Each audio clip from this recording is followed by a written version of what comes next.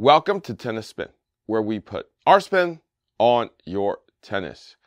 So my man Dan is up to his old tricks again with new concepts. He's trying to lighten out a racket? Shaving? Not his face. Stay tuned.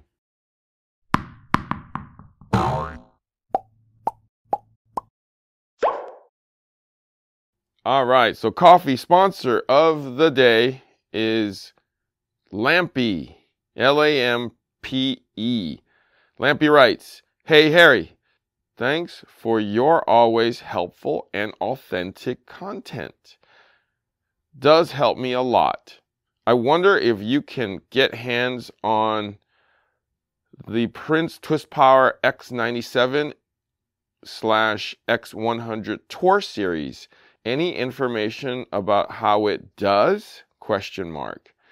In Europe, I can't find it for sale. Greetings from Vienna, Austria." Oh, interesting. Okay, so we did try the 100 about a year ago, the Twist Power 100. I literally just got my hands on a 97 from my man Dan. So we are about to test it soon. So look for that in the next few weeks. But yes, the problem with Prince is they are distributed by Tennis Warehouse. I'm not sure who distributes in Europe, but unless you order it from Tennis Warehouse, they're nowhere to be found, especially that particular racket, because I'm sure they developed it and marketed it themselves and will only sell it out of their site. So it won't be in any stores. You probably will have to buy it from the US market somehow, is my guess. The last time I looked, it wasn't even there, the 97 at least. So we were very lucky to get it from my man Dan, who bought one. Okay, so good luck. Check out the reviews and maybe you can get an idea of how they play. Okay, thank you for the coffee, Lampy. If you want to be my coffee sponsor of the day, network is buymeacoffee.com/tennis spin. If you want to just hook me up and the channel up, check out Super Thanks. There's a little button on the bottom called Super Thanks, and you can hook us up however great or little you would like. Or if you want to just buy some merch, like a lot of people want to do, but don't make it to my site, like this cap. Website is tennisspinusa.com. Check out the merch there. All right, thank you all so much for supporting us. All right, so my man Dan, I guess, has a lot of time on his hands. And he said, this is what I'm going to do a week ago. I'm going to take a Pro Staff and take out all the grommets, and I'm going to start sanding it down. And I'm like, dude, you're going to sand down to nothing. Those things are hollow. He's like, no. I know what I'm doing. I'm going to just sand it so it drops weight. So it may be a gram or two here or there. I'm going to see how far I can get.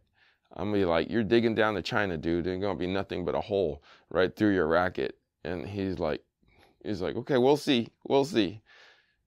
He literally just walked in with not one, two Pro Staffs that he's sanded down. So check them out. This one still, you can see Pro Staff there. So this one you can't. You can see graphite there though. And then the other side,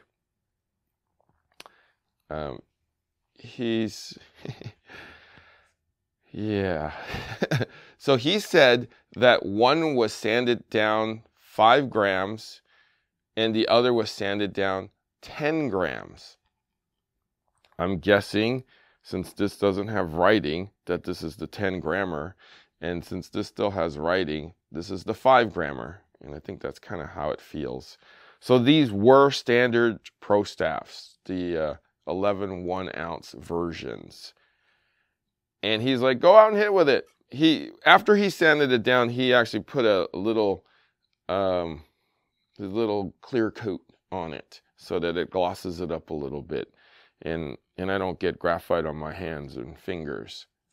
But he says it plays well, and the extra weight taken off feels good, actually.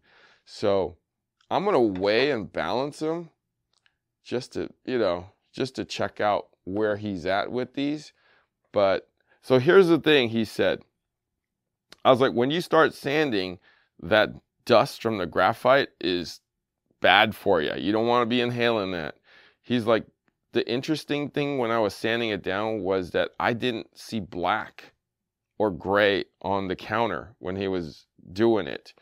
And I'm like, really? He's like, I literally just sanded down the laminate, which was like their own clear coat throughout the whole thing.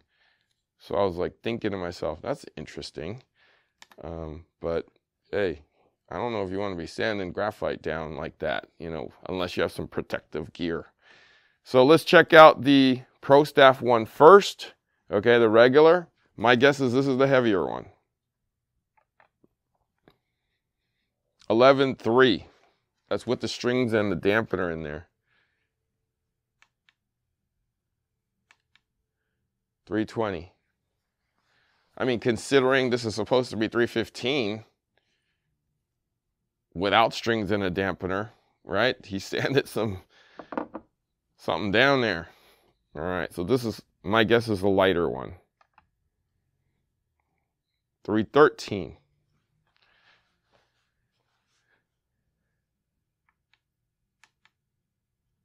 11 ounce.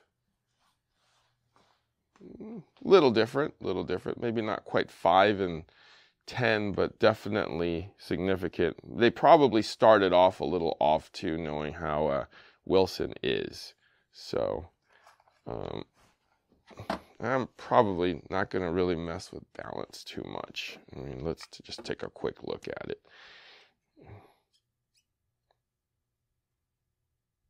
On the lighter one, whoop, 315. 315 on the lighter one. Wow. I feel like that's 315 without strings normally on the lighter one. This is going to be right in there too. Yeah, interesting enough, it's right around that 315, 14 mark. I'm so interested to see how these play. I'm worried, though, that the walls are going to be, well, he said they're not going to break, and he doesn't hold me responsible. So as long as that's true, let's go test it out. All right? Hopefully they don't crack.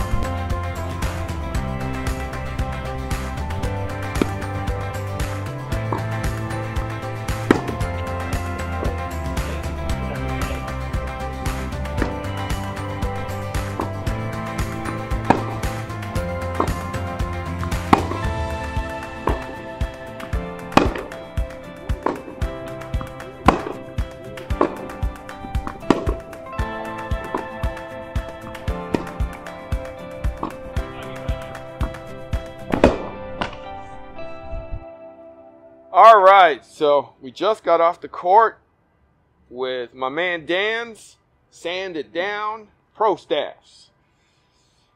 Very interesting.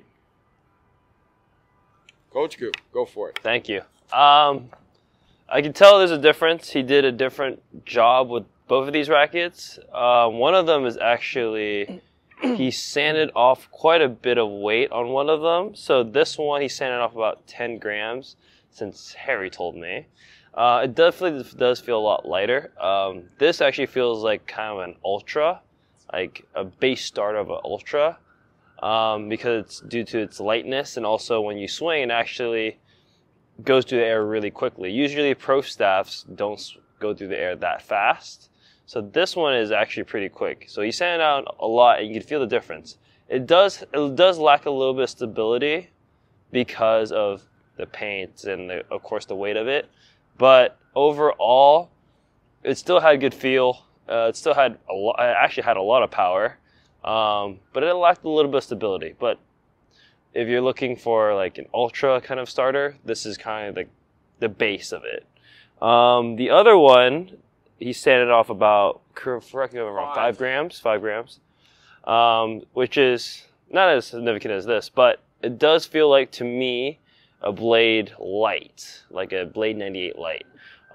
It definitely has the pop. It actually still has the stability. Feel-wise is there. But like I said, it's an interesting kind of ordeal because when you shave off a bit of the racket, it makes a difference in a way. You actually notice the differences. And I think this is a cool experiment, and I guess this is something you could do in your free time to try out if you really want to spend 200 and whatever, how much bucks to shave a racket down. But no, honestly, this is a lot of fun to try. Yeah, no. Coach Ching. Oh, sorry, I forgot to point out. With this racket, he actually sanded out the whole thing. So like the outside is actually sanded out throughout into the inside. This one actually was sanded only into the front and the back. So on the sides, you can still see it. Yep. So the 5 grams, I assume he just shaved off the front and back. The 10, he shaved almost the whole thing off. Yeah, he had to take more off. He had to take more off, yeah. Definitely. Coach Ching, we're going to go back to these rackets? No. But I like the idea of shaving the weight off of it. The lighter one definitely had more pop. I didn't really like the heavier one, meaning like the 5 gram one versus the 10 gram one that was shaved off a bit more. They play just like pro staffs to me, at least. I think if anything, it would be interesting to see if they, to learn the reason why he shaved particular areas off the racket.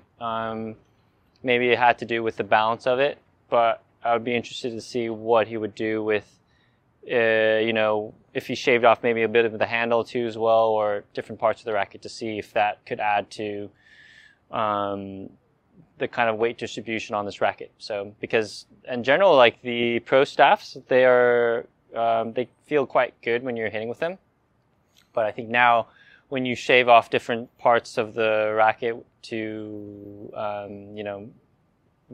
get rid of some of the excess weight, you start now getting more pop, and comparable to some of the other rackets out there, like, Bablots or even the Ultra on the same line. So that's what I would ask. So, just to clarify what Coach Chris was talking about, so after he shaved it, he put a clear coat on it. That's why it looks shiny. The weird thing was we got more feel. Well, at least I felt like I got more feel out of these. When it hit the strings, I felt the string absorb more of the ball and then shoot out. It felt almost more hollow. Yeah, with it it like definitely this. did. Yeah. I think because of the shaving, because the paint usually on the pro staffs are matte, so therefore a matte finish does compensate kind of like the vibrations of the racket, so you don't feel it as much. But when you actually put a clear coat, it's basically a lighter and thinner kind of layer, so therefore, yes, you get more feel of the ball. Yeah, I call it feel. Some people call it vibration. Yeah. So either way, you feel it. Yeah. And I like to feel it, even though we kept the Dampeners. dampeners on it. You still can feel it. Feel it. Yeah. Yeah. So it was probably better that we did keep the dampeners on these, because it felt like we weren't playing with a dampener. Yeah. So, but definitely great experiment. If you definitely have a lot of time on your hands. And money. Yeah, And exactly. Try it out. I mean, it looks like a pro stock racket. In a after way, he yeah. was all said and done with it. When Coach Chris first walked up to me, he's like, "Oh, pro stock, pro staffs." I let him think that, and then he walked out there, and then he was like, "Somebody painted this." I was like, "Yeah, you should be doctor. You're so smart." Right. So yeah, no, fun, good rackets. Actually, I wouldn't mind them like this, to tell you the truth. They felt really, really good like this. But to shave out good rackets, I don't know. Like I said, you got to be rich and got a lot of time on your hands, or pay somebody like Dan to do it. Coach Goo, thank you for hanging out with me. Of course. Where can they find you? You can find me at AGU.tennis. I'll also be posting content there as well. All right, Coach Chris, thank you for always being a good sport and hanging and always looking for a new racket. So I got content for people. All right, tell them where they can find you. You can find me at CV Chen Tennis. That's it. Yeah.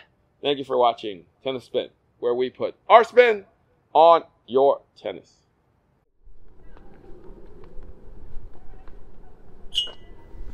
Man, it's windy today. Am I at the right club?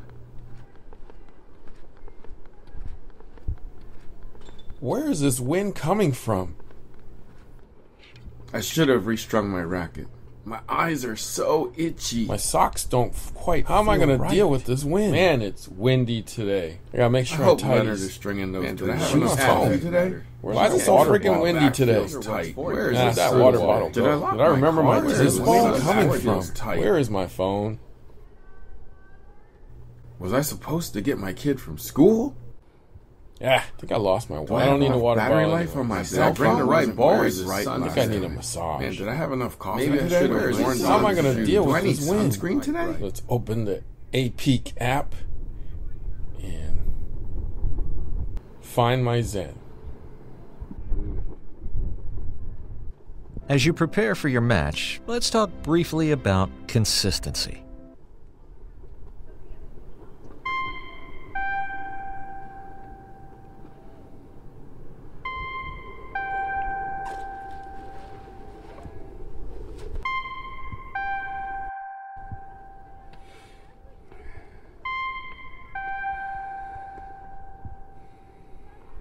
Time to play.